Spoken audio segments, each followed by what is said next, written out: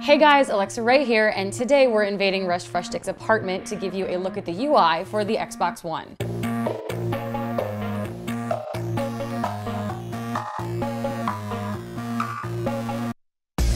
Okay, so when you first sign in, this is what you see. This is the dashboard for the Xbox One. It's kind of similar to the Xbox 360, but it's a lot more cleaned up and there's a lot less clutter. You've got your avatar and your gamer score and all that stuff, and then you have a set of applications that you've last used, but these over here are always here. You've got the insert disk, the apps and games menu, and then Snap, and we'll get into Snap in a bit. Over here on the left, if you have applications that you really like or use frequently, you can pin them, so you'll have easy access to them and they'll be right there. The store is divided into games, and it actually has its own little section for add-ons here, so for like DLC and whatnot. It'll also recommend games for you based on what's popular and then based on what you've played or maybe what all of your friends are playing. Right now, obviously, the choices are very limited. There's also separate sections in the store for movies and TV shows, music, and apps for all of your streaming TV needs. Even though the Xbox One does play Blu-ray discs, you do have to download a dedicated app in order to have that functionality. But don't worry, it's free. One of the things that has really changed dramatically from the Xbox 360 is now there's sort of more of a Facebooky-like social aspect to your friends list. Previously on the Xbox 360, you just sort of had everyone in a line and what they were playing, but now you have this feed very similar to Facebook that shows, you know, what people are doing, how long ago they did it, and what achievements they've unlocked, what they're playing, all that stuff. I like this a lot better than the way that this was done on the Xbox 360 because everything was just sort of in a line and you had the username and whatever their message was and whether or not they were online or offline. This one is a little more cleaned up and it's a little easier on the eyes and a little easier to navigate. One of the things that I'm really excited about with the Xbox One is the Skype functionality.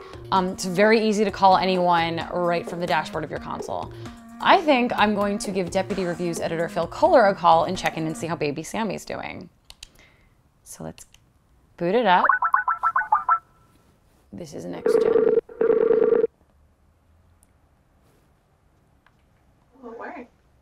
Hello?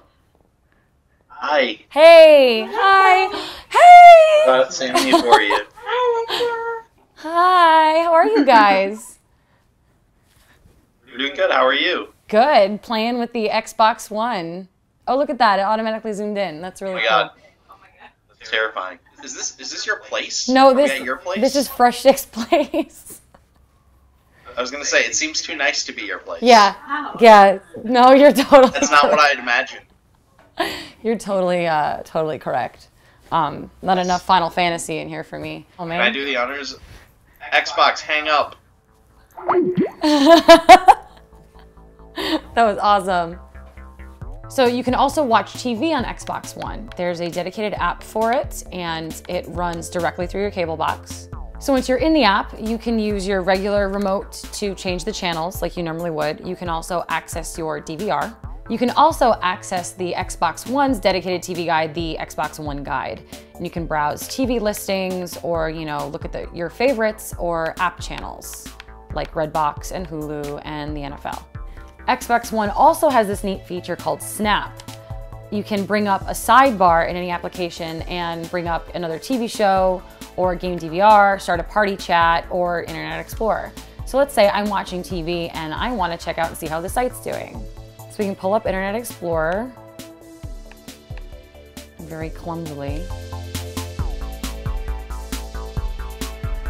And there's our site. So I can read Polygon while I watch TV. Once you have Snap up and you're navigating within the Snap window, in order to get back into the main window, into the game or TV show that you're watching, you have to hit the guide button, back out, and then actually switch over to that screen. It's a little clumsy and a little uncomfortable. So obviously there's some problems and clumsiness with navigating the UI with the controller. Fortunately, you have the Kinect and you can navigate to pretty much anything with voice commands. Just like before, you say Xbox and then follow up with a secondary command like go home or play a game. Xbox, go to Internet Explorer. Scroll down. Scroll down. Scroll down. Click on the next Uncharted. Navigating with in-apps is actually pretty easy and pretty intuitive. However, sometimes the whole thing will just go off the rails and it'll boot you out of the menu of in-app commands and back to the main Xbox commands, which makes it a little harder to get in and out of them using just voice controls. There's also a couple things that you can only do using Kinect controls, such as record the last 30 seconds of your gameplay. Xbox, record that. Beyond voice commands, the Kinect can also recognize a person as they walk into the room.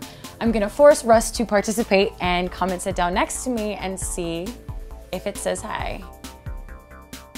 And sure enough, pretty neat, especially when you have multiple users on one console. Overall, the UI and the dashboard for the Xbox One are a lot easier to use than on the 360. It's a lot cleaner and a lot more compartmentalized. The Kinect is still a little clunky, but when it's working, boy does it work, and it's a lot easier to navigate using voice controls than it is with the controller. So stay tuned to Polygon for all of our Xbox One and PlayStation 4 coverage in the weeks to come. Until then, I'll miss you.